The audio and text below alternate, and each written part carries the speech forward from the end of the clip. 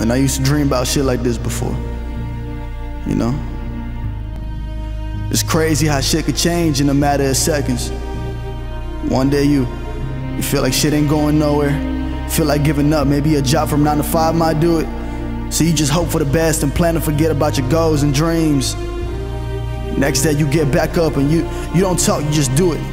And you put in countless hours to perfect your craft. And by the time you know it, you sitting in a Rolls Royce drinking champagne with a Rolley around your wrist and a Cuban around your neck. And you realize you made this shit.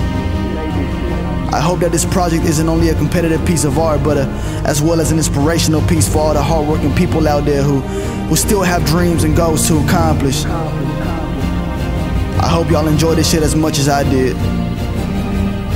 And I'm done talking, man. Let's get this shit.